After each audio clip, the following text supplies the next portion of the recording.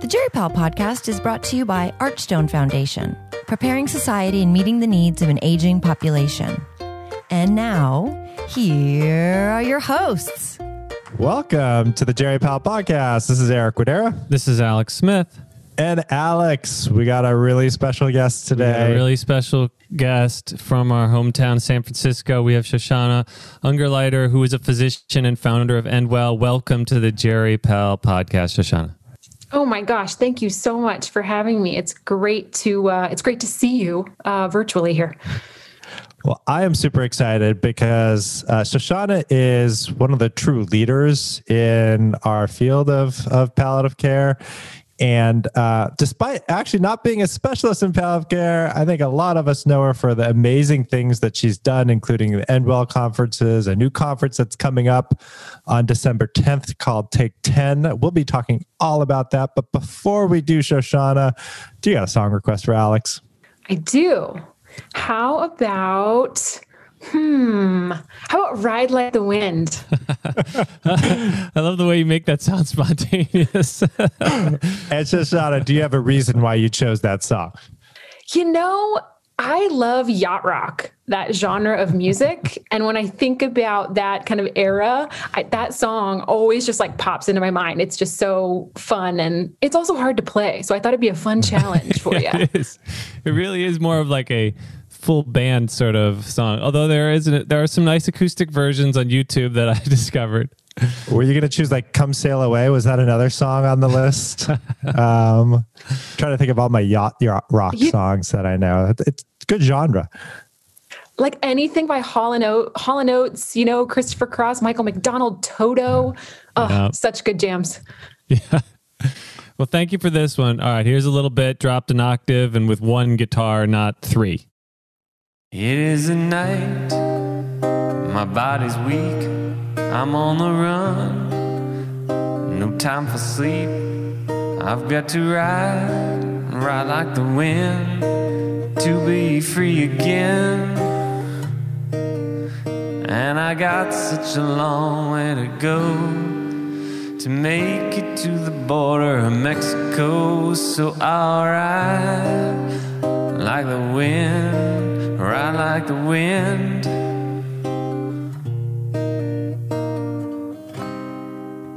Alex, if this whole palliative care geriatric things doesn't turn out, you can do a yacht rock tribute band.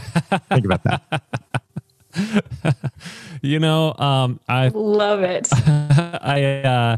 I coached my kids' soccer team for years, and my older kids' soccer team for years.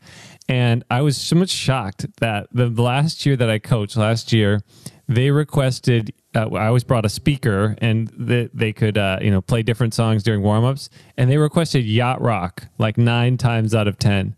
So yacht rock lives on with the younger generation. Who would have thought? Oh, I love that. A little Christopher Cross there, Alex. That's phenomenal. Cross. So Shoshana, I'm going to start off with, how did you get interested in the topics of end-of-life care, palliative care? Because you haven't done a fellowship in palliative care, right? No, I'm a generalist. I'm a general internist. I sort of just consider myself an evangelist for the field. I love it so much. So one of our biggest evangelists too. It's quite impressive. Mm-hmm. Oh, I don't know about that, but I appreciate it.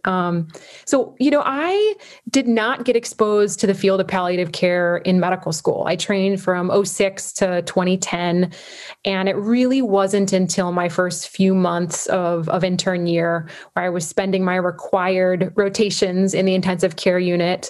And looking back, I think I was really struck by the number of frail older adults that I was admitting into our ICU day after day who had end stage whatever, and were spending their final days and weeks, moments of life really hidden away from their loved ones, and receiving very aggressive, invasive treatment when I knew that many of them weren't going to be helped by it. And we weren't asking them or talking with them and their families about what was going on day to day. And, the expectations about getting better were not aligned, I often found. And I felt in many circumstances that we were prolonging suffering for people.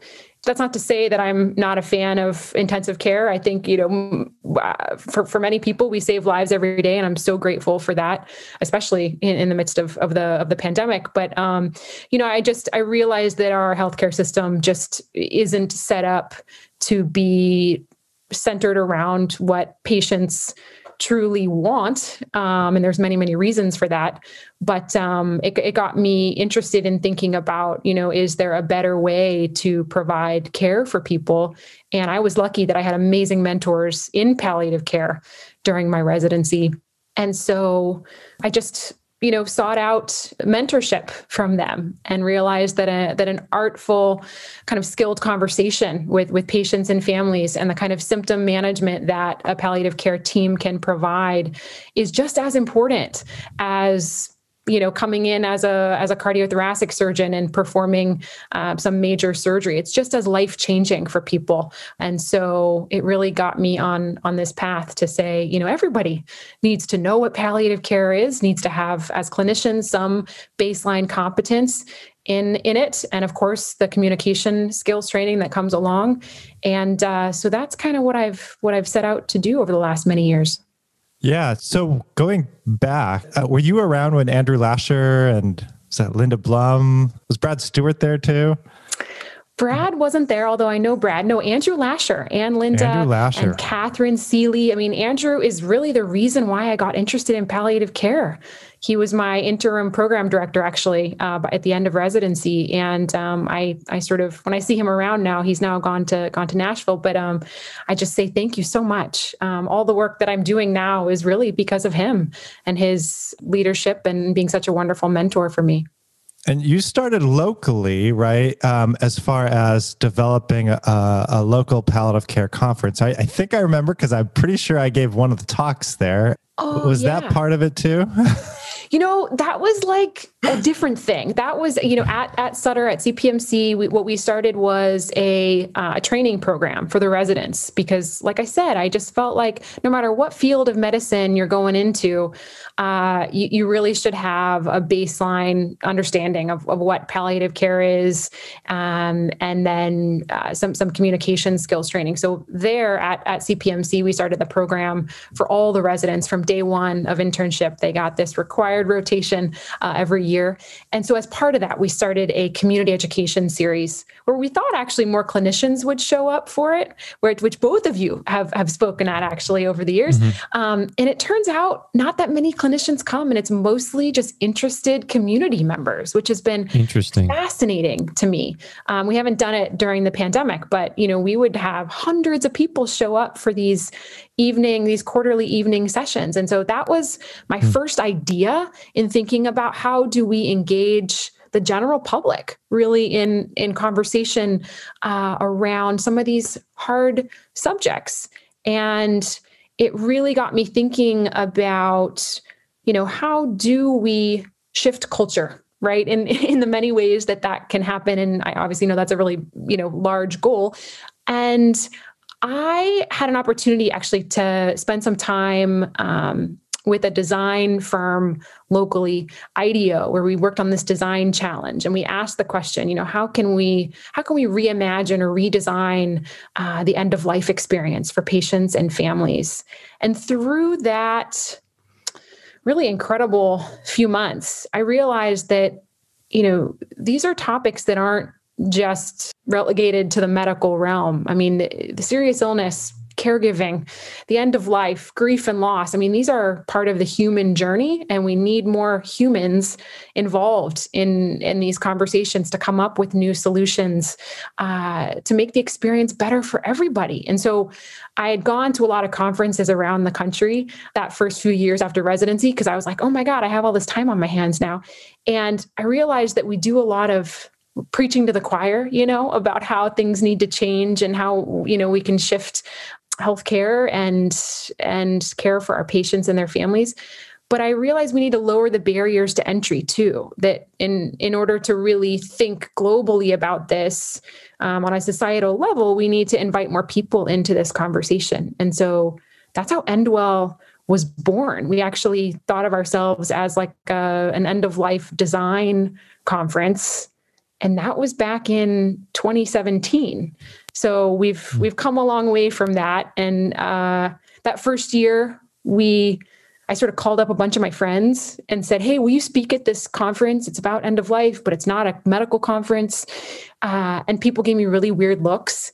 And we really weren't sure if anyone was going to show up. And that first year, we sold out 3 months in advance. Wow. Hundreds of people on our waiting list to come. Wow. And we've just really grown it from there and have become more of a media platform where we create content on stage that's TED style, as you know, and put it out on social media. And we have tens of millions of views of our content every year. And people engage from all over the world in conversations that they maybe otherwise wouldn't be having. So it's been a really interesting, evolution of the event itself. So much gratitude to you for taking this mission on and hosting such a conference that has, surpassed all expectations. Could you share with our listeners who are mostly clinicians who are caring for older adults and people who are seriously ill near the end of life, who is this conference for? And what would you say this conference is about? Well, so we've actually kind of transitioned into something different this year. And so Endwell realized really early on, probably in April, that we couldn't have an in-person event safely. And now that's even more apparent, given that it's November. So we transitioned to a virtual experience called Take 10. So this year it is free. It's on December 10th and features celebrities and everyday heroes. The idea being that we wanted to bring together community really in solidarity with our frontline healthcare workers, caregivers, those experiencing social isolation, people facing grief, and those living with serious illness, to really provide a forum for the end of the year to connect and to process our collective experience in the midst of COVID-19. So this year, it's a 4-hour virtual experience that will have solo talks, performances, conversations. And it was really important to us that talking about the fact that these really aren't ordinary times, right? We all know that. So sharing more about the importance of caregiving, about grief and loss, illness, the end of life, I think are harder in a lot of ways given COVID, but more urgent than ever before. And so the event itself is free and open to the general public. And we have a number of amazing speakers confirmed that I'm super excited about. Yeah, the lineup looks absolutely amazing so far. The ones that you've announced, Maria Shriver, is that right? And Atul Gawande, and like Andy Cohen. How did you select who was going to be part of the lineup? Well, it's been an interesting process. It's a little bit of like who's available and who's interested, but our team spends like at least 3 months out of the year doing curation for the event, whether it's an in-person one or a virtual one. We think that content is so important, and to choose the people, both celebrities as well as people who are less well-known, but doing amazing work in their fields, and to choose them really carefully and think about what they're talking about and in what ways. So like Soledad O'Brien from HBO and CNN is our host. Taraji P. Henson is talking about mental health for communities of color and her work of her Henson Foundation in terms of destigmatizing mental health in Black communities. Atul Gawande is going to be talking about being mortal in the setting of COVID-19. Andy Cohen, who I'm a big fan of because I love reality TV, he's going to be talking about men supporting other men through times of grief. We think that that's a really important subject right now. Maria Shriver, who you mentioned, she's done a lot of work with Alzheimer's, but then also, of course, in her own life has faced so much loss. And so she's having a conversation with Claire Bidwell Smith about creating a new language to talk about grief and loss in the midst of COVID-19. And people like Blair Underwood is a family caregiver, but from afar. He lives in Los Angeles, and his mother and father, his mother who just died, live in Virginia. And so the issues around caregiving at a distance. So, and then a number of people like, Nahid Dosani, who's Canadian, but does palliative care for homeless populations. And Maya Scott, who's a social worker, who lost her own child very, very young, and now is a palliative care social worker talking about caring for young people who are dying and listening to children and their wishes around the end of life. So it's going to be just like, I'm super excited about the day and how it's all coming together. It's obviously a very different format being virtual, but we've built this custom online platform. So it looks and feels a lot like Netflix. So this is not just another Zoom webinar. This is something very different, immersive, and holistic in terms of thinking about, how we go from topic to topic and speaker to speaker. So I encourage everybody to check it out and tune in on December 10th. So we'll have the link to the Endwell Take 10 website where to register. It's December 10th. Shoshana, let's say everybody in the US listens. What are you hoping will happen on December 11th? Like, what's your hope for this, your goal for this type of event? Yeah, it's a great question. This year is a little unique, and the title Take 10 actually came from the fact that it's December 10th, but also the idea that we're encouraging people to take 10 minutes.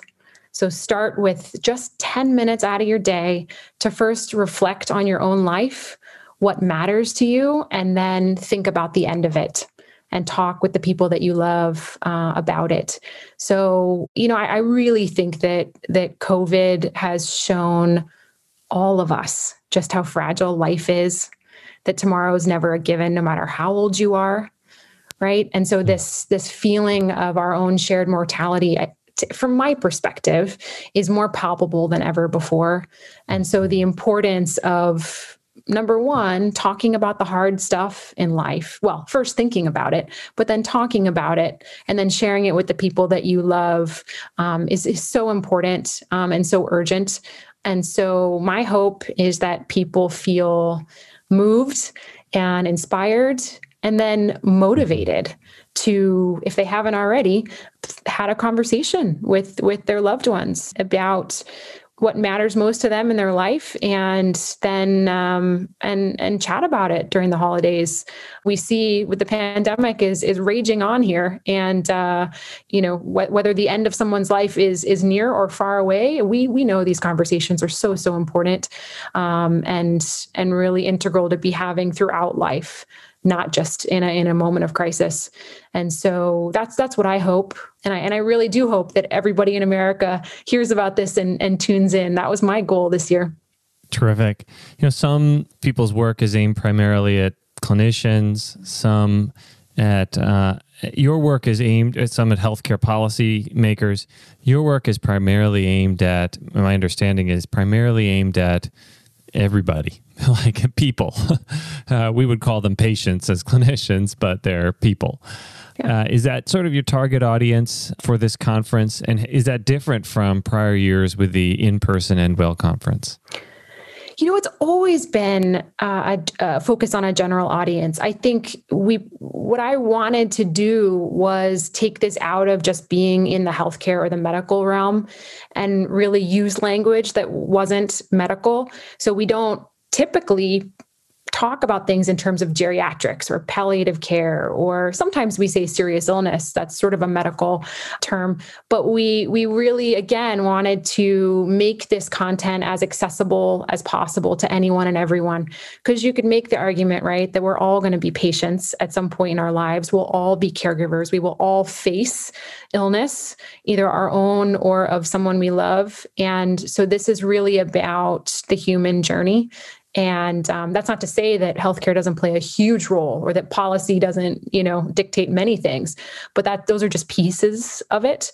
And so this year in particular, we really wanted to make sure that this content was free, was accessible to everybody, and really truly lower those barriers to entry for folks. And that's what Endwell will continue to do, is really think about how to normalize these topics and these conversations for everyone.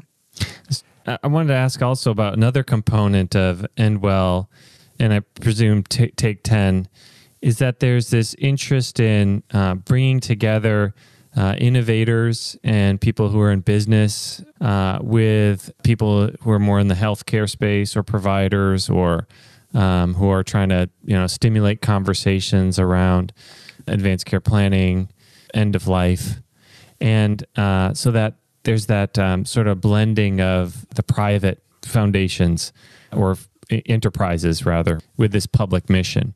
I wonder if you could speak to that a little bit more and why you think EndWell is particularly suited to that focus.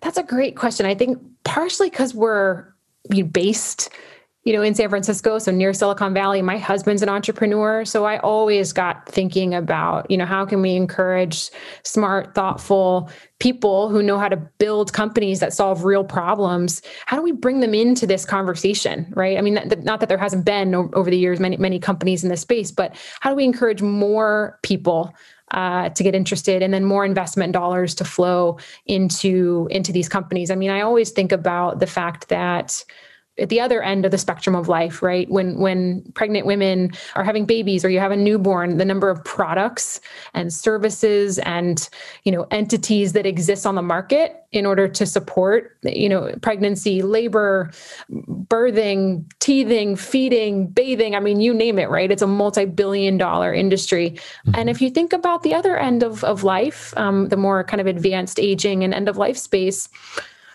there aren't many products that come to mind, right? This is not an area of which there has been much interest and investment. And there's so many reasons for that, right? We could talk all day about why societally we don't honor and value the end of life. There's also, it's hard to figure out who's going to pay for that stuff when people are on a fixed income. I mean, all those things are part of it. But I think that we as a society should be valuing this period of time. And one piece of that puzzle is just in encouraging more thoughtful innovation in the space, because I do think that we can make this experience so much better for everybody. Mm-hmm. I wanted to pick up on that thread just a little bit, and that there's been some tension, I would say, within the palliative care community on the extent to which we should focus on care at the end of life or end of life care, or even use, for example, the term that the term end well, for example, might be criticized from some. Mm-hmm. And maybe you could just say, well, this is sort of an academic issue. To the lay public, palliative care is end of life care. Let's start with end of life care, and that we do need to have conversations about the end of life. But there's also this risk that very reasonable perspective that if we associate palliative care with just end-of-life care, then we're shortchanging what it is we do as a field. And I recognize that you're not trying to promote palliative care. You're trying to promote these conversations and end well. I'm trying to put it into clinical terms our audience would understand. But I wonder if you've engaged at all in this sort of debate about, or if you had any pushback from people or second thoughts about using the term end well or focusing on end of life in particular?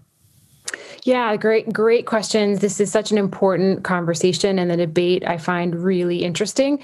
As somebody who's sort of an outsider to the field, I have, of course, heard about this and been involved in a few conversations. And I do think it is important to be careful about language, especially when we are talking about it from an academic, perspective. And if we're talking about just within medicine, being clear about what it is that palliative care is and does, what is hospice, and what it does. And so I think that the biggest difference for us is that, we aren't a medical conference. I am a doctor, but, I'm the only doctor on our entire team. And so we think about this in terms of focusing on what the general public really cares about. And from my perspective, they just care about the experience and the care that they're getting. Mm-hmm. What it's called is really up to us, mm-hmm. and thinking about if we need to shift how systems, how hospitals and other entities think about referring to palliative care or not, I think that that's a different conversation. I am always a real stickler with our team and with anything that we're a part of in saying that when we're going to use the words palliative care, let's be very specific about what palliative care is. It is care for anyone facing serious illness and their families. It can be used at any time during the course of illness, ideally at the time of a serious illness diagnosis. Believe me, I hammer that home every single day with our team. Yeah, so I think it is incredibly important to be thoughtful when we are using those more clinical terms, to be very specific. But in terms of thinking about ending well, I think that that's something that everybody wants for whatever that looks like for them. And so I'm excited to see where this conversation ends up in terms of thinking about, how do we use the words palliative care going forward? Because I do think language is very important. Now, can you also tell me, so you've been a part of 2 Academy nominated documentaries. How did that fit in? I think one of them was Extremis, right, with Jessica Zitter, who we had on our show, I think, a couple years ago. And the other one was blanking on the name. Hey, it was even shot at UCSF. I know it was. It's Endgame. Endgame, that's it. Opened up to Steve. How does that fit into the whole picture? Yeah. So I think for me, like the big idea for me is that, I believe that culturally we don't value the latter stages of life as we do, say, the beginning of life. As I said, I think that people who are of older age or near the end of their lives are hidden away in institutions. Therefore, we aren't thinking about and talking about and planning for illness and the end of life. In America, I'll say. In medicine, of course, everyone knows we're incentivized to do things to people to provide more aggressive treatment. And we aren't really taught how to first ask people what matters to them in their own life and then say, how can I optimize the care that I'm going to give you to best deliver that for you? I think that's slowly changing. But I also think, and I promise I'm getting to my answer, I think there's an awareness gap. I think that most people who have not worked in healthcare or faced a serious illness in their own lives don't realize that by default, if you become, acutely ill, you'll end up in an ICU unless you opt out loudly, and you'll get very aggressive, invasive treatment. And that our healthcare system really isn't set up to be patient-centered and communicate with you about what you want. So that's why I've gotten interested in film, really, and all the other work that I'm doing in order to shine light in some of these hidden places, like the intensive care unit, like a hospice type facility, like, a hospital, because I think that we need to create more awareness so that people can know that they have to advocate for themselves and how to do that in the moments when it really matters. And so I think part of that is educating the public about what palliative care is, that they need to ask for it if it has not been, readily offered, what hospice is. And again, this default that, unless you really opt out loudly or have a healthcare proxy speaking for you, you will get very aggressive, invasive treatment potentially near the end of your life. And so these film projects really fell in my lap. I have no background in film. It just so happened that, I was friends with Jessica, and we were chatting one day, and they'd spent months filming in the ICU over at Highland. And I called up the director because I was like, hey, what is this film that you've been working on? And he sent me about a 5-minute rough cut. And I remember because I was on call, I was at the hospital working the night shift, and I watched it on my phone. And I was just totally floored by what he had captured in just 4 or 5 minutes of footage of real families, patients intubated or talking with loved ones about, the serious illness that they were facing in the ICU. And it brought me to tears, and I am not an emotional person. And so I said, my goodness, there's something here. I think this, more people need to see this and understand why this is important to watch something like this. And so I called him up the next day and I just said, hey, like, I'd love to help with this project. What does that even mean? What could this look like? And he said, well, we need money. We need to figure out how to get it out to the world. And I said, hey, I'm in. And I really thought that the film would maybe live online at the New York Times or something.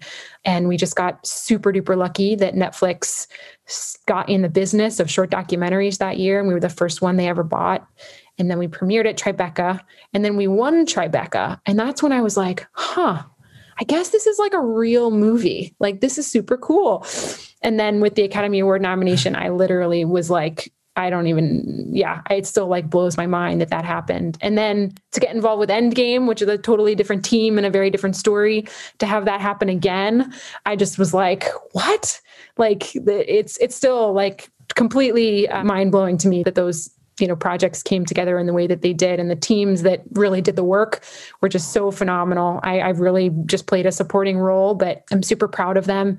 And it shows me that there's a different kind of appetite, I think, out there for telling these stories and to be talking about some of this hard stuff that we do with Endwell. And so I'm really encouraged by that. Yeah. So hopefully a different culture around listening to these stories too, which is, what you're trying to do is a lot of cultural change about end of life care and making it part of a natural discussion. One worry is like the healthcare system is perfectly designed to get the results it gets, right? So even if there's a cultural change, even if people make, discussions around it, there's pretty good evidence that it's less about what people's preferences are. It's more about the hospital they get admitted to, where they live in the US, what kind of insurance that they have. Like, those factors dictate what end of life care looks like. And how much do you think actually a change in culture can actually change what end of life care looks like to people? Yeah, I mean, that's, I think these are really important things to think about and talk about. So, I think from a couple of perspectives, I think number one, we've all just gone through, the election, right? We hopefully all voted and made our voices heard.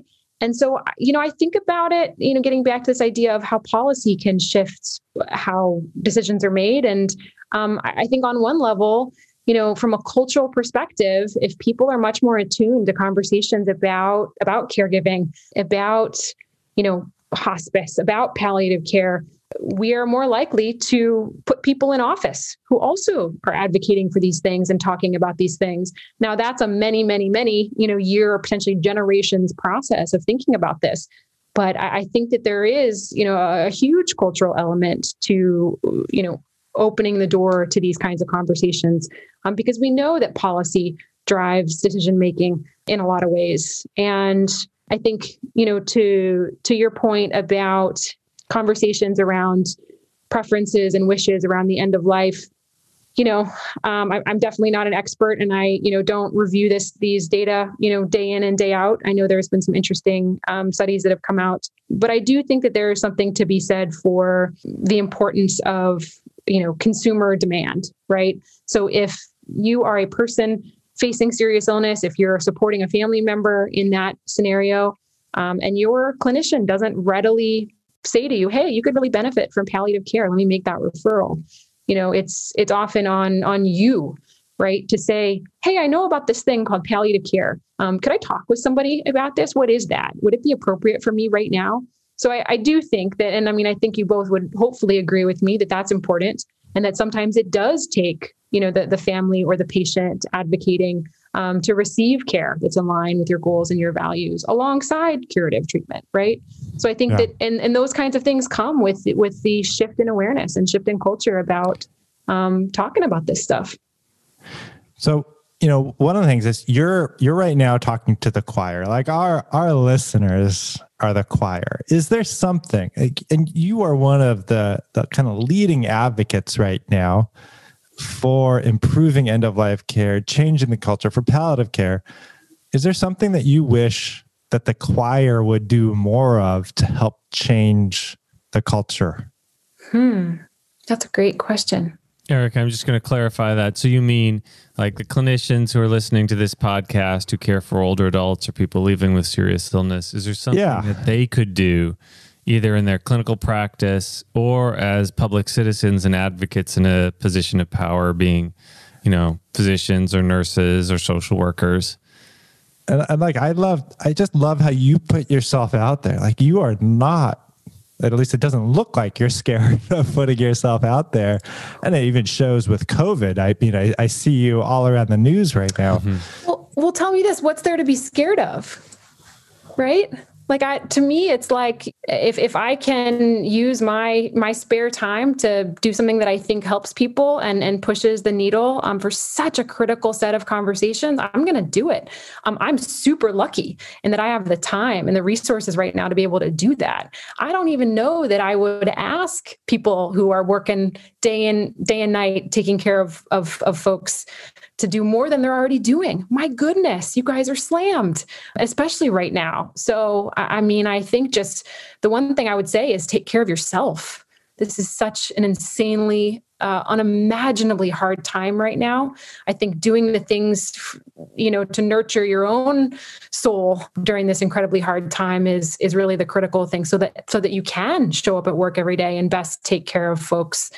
Yeah, I think, those are the things that come to mind for me. I want to do a quick lightning round here. Okay. So you've had a number of terrific speakers over the years at Endwell. Can you tell us about one or two of your favorites and why they were your favorites? Like something that, just really sticks out for you among all of the amazing experiences that I'm sure stick out for you. Yeah. Getting to interview Tim McGraw on stage, he's one of my favorite singers. That was pretty great. He was just so real and talked all about the experience of being a caregiver and the importance of palliative care for his own family.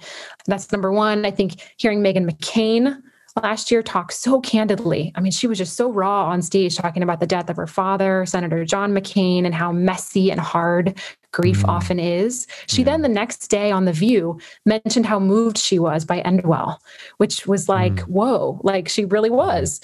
Esther Perel last year talked about relationships and intimacy for people facing serious illness. And that talk completely blew my mind because she brought up love her podcast. Yeah.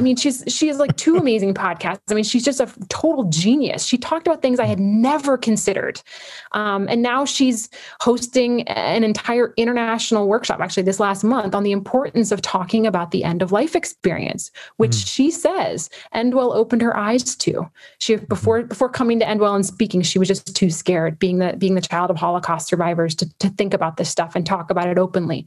So this is what we set out to do, right? Endwell wants to normalize these hard conversations, transform how we think about it, how we talk about it, and then ultimately experience these things in life. And so seeing people like these, who are some of the drivers of culture in our society, being shepherds of this, is really, really powerful for me. And I'm, again, I feel like I'm encouraged by where we're headed. Yeah. Okay, two more lightning round questions. One is, what's the financial model for Endwell, and what's the sustainability? Like, how do you keep this going? Were you a fly on the wall during our meeting today? No. Yeah, so we're a nonprofit. So just to be totally transparent, I have never paid myself a penny. I do this work because it's Endwell is my baby, and I want to see it grow and flourish. So we essentially, in a normal year, we make some revenue off ticket sales. That's why we charge, unfortunately, is because we have to keep the doors open. We're a completely remote team, so I joke we don't really have doors. But this year, we largely are relying on the amazing support of our major donors, so philanthropic institutions, corporate sponsors who wanted to get behind this message, and then individual donors. So whenever I send out an email asking, can you donate $10? We actually really need it. We try to break even every year and stay solvent, but it's a challenge, and COVID has really made that all the more difficult, given that philanthropy is dried up and the economy is strained. So we just do the best we can. Yeah. Okay. Last question. You have had some amazing guests and speakers. We would love to have them on Jerry Pal. Do you have any tips for us on how we get some of these amazing people to be on our podcast? Or for our listeners who are also doing this in their own different ways? Well, I mean, have you asked them? Like, who do you want? I guess it's, I mean, what's amazing to me is the number of, I send so many cold emails to like celebrities and famous scientists and writers where like, they don't know me from anything. And they write back and they say, wow, this is so important. I will do it for you and I'll do it for free. So it's incredible to me what can happen when you just put yourself out there and ask. That said, if there's anybody that, that we've had at Endwell that you're interested in, let me know. I'm happy to make introductions. I think this year, different than other years, people are at home kind of twiddling their thumbs trying to get by because, hopefully, people aren't traveling and doing things. The entertainment industry is still largely shut down, as is, music and all those. So it's easier to get to people, but that'll probably change once we get COVID sorted out. Yeah. We're all spending less time on our yachts. That was the transition for Alex. Or my imaginary yacht where I listen to Christopher Cross. But this is not Christopher Cross. It is Christopher Cross. It is Christopher Cross. Oh. Yeah. I think. Yeah. It is Christopher Cross. Ah, see, that's my knowledge about yacht rock. All I know, he did Sailing, right? Sailing. Takes me away. Take it away, Eric. I was born the son of a lawless man. I always spoke my mind with a gun in my hand. Lived 9 lives, gunned down 10, gonna ride like the wind. And I've got such a long way to go to make it to the border of Mexico. So I'll ride like the wind, ride like the wind.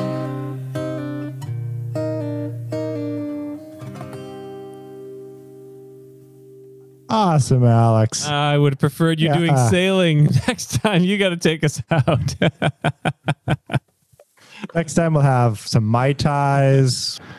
Shoshana, a very big thank you for joining us. And to all of our listeners, December 10th, please register right now. We'll have the links to on our GeriPal website. Shoshana, you want to just throw out the URL that they can go to too? Yeah, endwellproject.org. We hope to see you there. Great. And a big thank you again for joining us today, Shoshana. Thank you so much for having me. And to Archstone Foundation for your continued support. And to all of our listeners, thank you for supporting the GeriPal podcast. If you have a moment, please rate us on iTunes or your favorite app and throw in a comment. Comments are a great way to actually start spreading the news about GeriPal. Good night, everybody.